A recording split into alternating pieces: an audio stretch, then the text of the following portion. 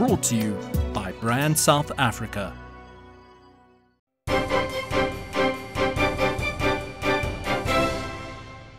Welcome back to this special Forbes Roundtable discussion. Still with me in studio, John Gachora, Head of Corporate Banking at Barclays Africa, and Rian, Head of Agro-Industries at the IDC.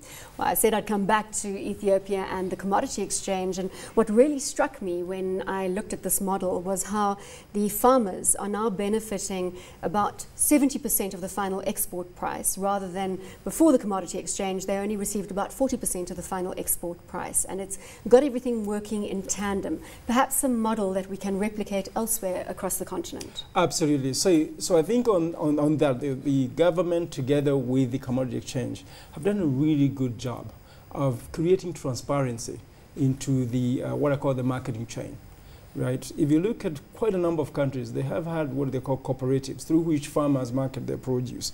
But what they don't typically have is once the produce leaves the land or leaves the farm, they have no idea what the pricing is out there. What the commodity exchange in Ethiopia has done is make that process very transparent. So they can clearly see, right? If you go to buy maize from a farmer in Ethiopia, they'll tell you, well, we know the price.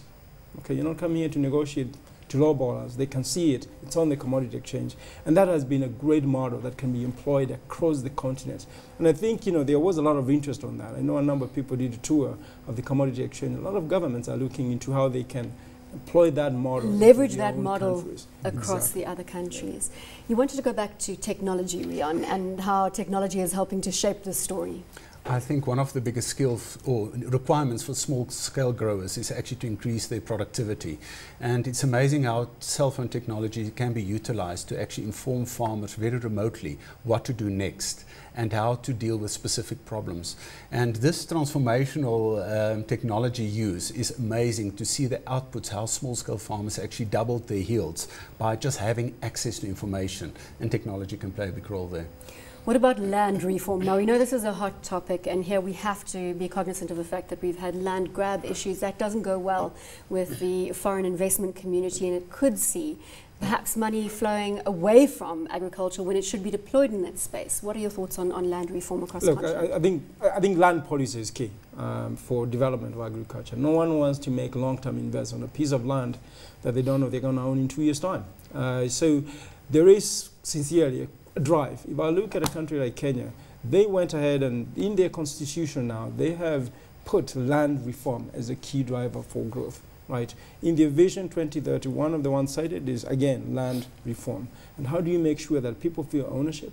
Because ownership is key. Nobody's going to invest on something that they do not own. However, I think the other thing that was important coming from the World Economic Forum is people said, it's not so much about democracy and governance. It's about predictability. So even if we go through land reform, what people are asking for, let it be predictable. I mean, you cited the land grabbing. That's not predictable. So it has to be done in a predictable manner for people to feel comfortable making it. Where is the example of land reform that works in an emerging market?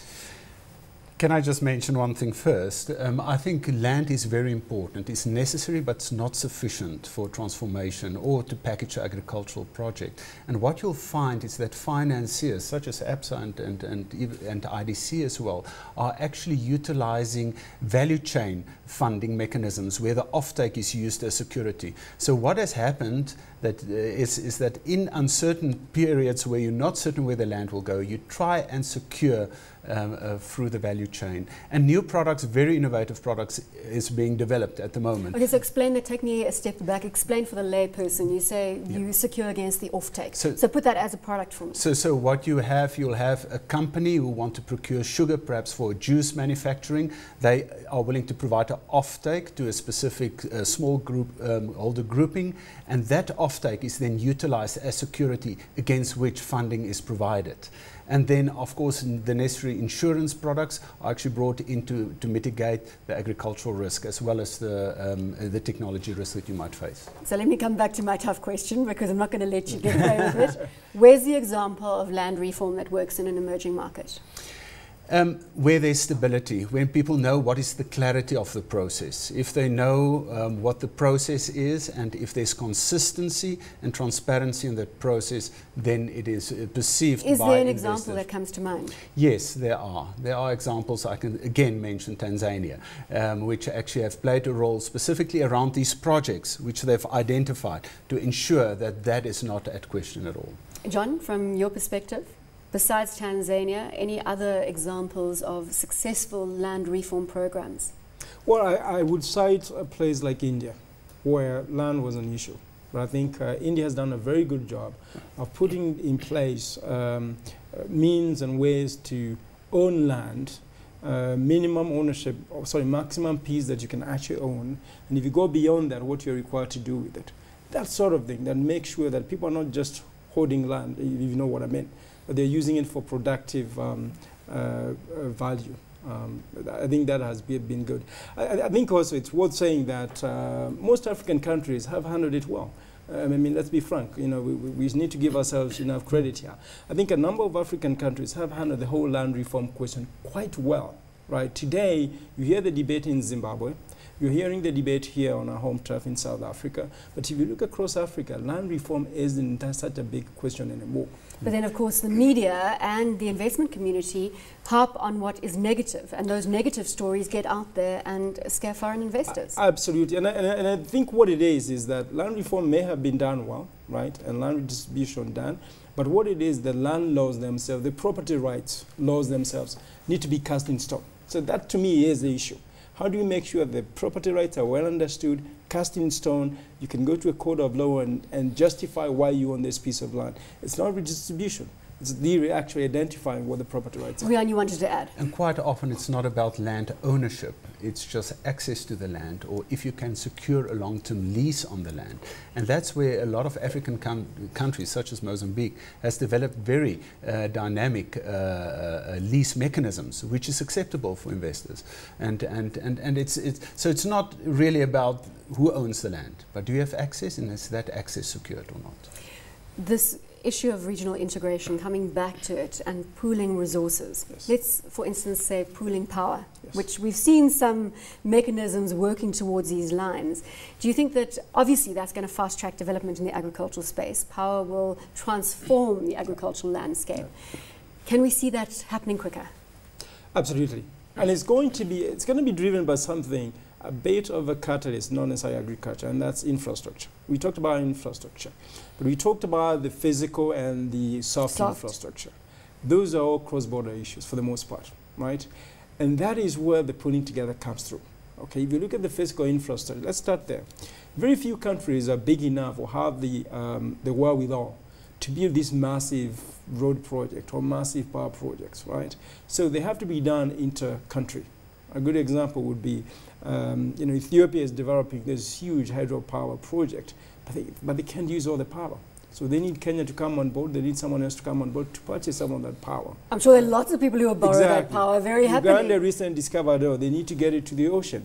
There's no way to do that. They're landlocked. They need to work with Tanzania, with Kenya, with whoever to get it to the ocean. So those are the things that are going to drive this regional integration. And by so driving this regional integration, as we said before, agriculture benefits from good infrastructure. So pool resources, that's a big theme that we've got to focus on going forward. Again, do you think it's happening? John has referred to some stories and to some examples in that space. Rian, in your experience? There's definitely an acceleration in the efforts. I think with the whole green economy issue coming to the front, and countries realizing that they need to cut back on the pollution and the carbon harming practices, and they don't have the solutions themselves, you'll find that the countries are starting to work together. Coming back to an earlier point, John, you made about agriculture needing to be a business. What about this food security issue and feeding Africans first, which obviously has to be a priority? Is there going to be room for business beyond feeding Africans? Absolutely, absolutely. You know, the investment, what we are focusing, what I guess the World Economic Forum focused on quite heavily, is how do we get people to make investments in agriculture? And how you do that is you have to make a business case, right? So the idea that food is just for feeding the locals cannot be a business case. business case has to be that the Walmarts of the world need us to provide them with, to fill up their shelves. How do we do that, right? The tea drinkers in, I don't know, in Taiwan need tea from Africa. How do we make sure that we meet that demand? Once you define the business case, then the investment that we are looking for comes through. So it's very important. And in the process, I must say, Bronwyn, that once you do that, you'll be feeding yourself anyway, because nobody's going to export and leave themselves hungry. You wanted to add? Yes, I think what is quite important is that the food crisis has shown us that cheap food is unfortunately not there anymore. So if one talks food security, is not only the supply of food, but also generating income-generating opportunities for the poor, so that they actually have the income to procure food. So I think this initiative, the Grow Africa initiative, therefore focus on agriculture as a growth opportunity, but also for food security, but also for employment creation, to afford people to have income to actually afford food. I think the other interesting point that was made was someone did make the observation that quite often in Africa we will grow food, we will import it, and then export fuel. Instead of saying we're developing the food, why can't we do biofuels on our backyard? Why do we need to be exporting food and importing this expensive fuel? So it's not just exporting when I say business. It could be business to support, basically integrate up. Absolutely, and diversify the agricultural spectrum. I think the biggest risk we run is like some mineral industries in Africa, where we just utilize as a resource and we do not add value. And therefore, if we're not careful, people will procure land, buy up land, and export unbeneficiated agricultural produce. So that's where we need to get our act together to develop those beneficiation, not only normal tea, but processed tea, not only fruit, but also processed fruit, which provide you actually more higher value add. And I think just to add to that was broadening the definition of resources. When people say resources in Africa, quite often they mean digging under the topsoil. And I guess what we're saying is agriculture is actually a resource that we have. How do we harness that? Exactly. And what I'm going to finish on is get you both to give your viewpoint in terms of the next 5 years when it comes to agriculture on the continent. What do you expect the biggest development to be if we jump forward 5 years and look at what has happened on the African continent from an agricultural perspective? John, can I start with you? Sure. I expect land consolidation. In other words, more of the small-scale farmers consolidating to go into commercial farming. I expect more mechanization in the process. Therefore, the likes of GE, the likes of John Deere, the likes of Caterpillar will have a field day on the continent. And then I expect really much better policies. There's going to be clear drive towards making sure that one, food security is assured for Africa, but two, foreign investments. China is looking for places to grow food. Qatar is looking for places to grow food. There are all these countries that have the money but not the land, and they're looking into Africa. So in the next 5 years, what do we expect to see? Actually, that food production becomes a real business for Africa. Rian? I see massive expansion of agricultural investment and agricultural activity. Quite clear multinationals are moving in, so you'll find that it becomes a globalized business. The Walmarts as well as the PepsiCos, the Unilevers are all here.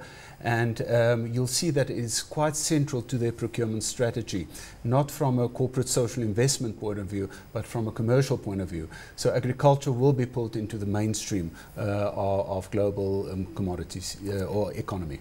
And gentlemen, as I said earlier, I am a farmer's daughter, so this is all very good news in my book. Thank you so much for your time.